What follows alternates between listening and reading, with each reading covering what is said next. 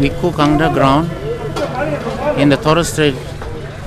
Generally it's called kupmari, but in the traditional language, the true Torres Strait language on the eastern Torres Strait is called amei, and in central and western Torres Strait amai.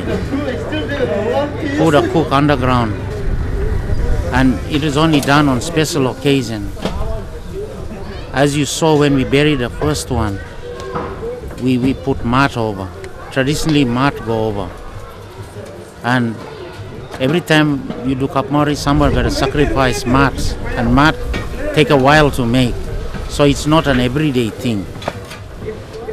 Today, kupmari is done more often because you'll see after this one, they'll put silver paper over, silver isolation, I think, from the building they use now in Torres Strait. Very common as a substitute for, as a big alfoil, you might say. So we use that one now, and then kupmari can be done anytime, but in the past, he only done on special occasion because he need mat to cover. You saw the first one, we traditionally use mat. That was the original way of doing things.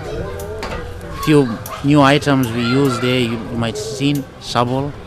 Before we pick up the stone by the tongs made from bamboo called komazer, and it's buried by clamshell. We didn't have shovel them time. Empty clamshell dragging the sand. They normally done in a soft area where it can be buried.